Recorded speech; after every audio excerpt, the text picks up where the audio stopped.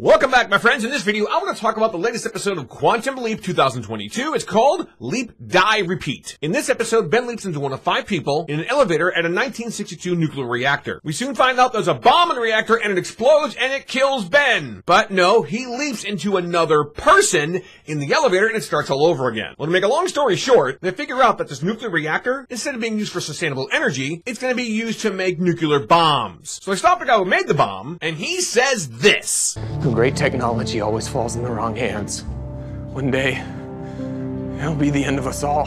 Which makes me wonder about the evil leapers. Now, in case you didn't know, in the original series, there were some evil leapers basically designed to twist time into what they wanted it to be. What if somebody from the far future leaped into a character in the series in 2022 and is trying to warn Ben to do something about it? And what if that character is actually Beth, because she says this. Let him finish the leap.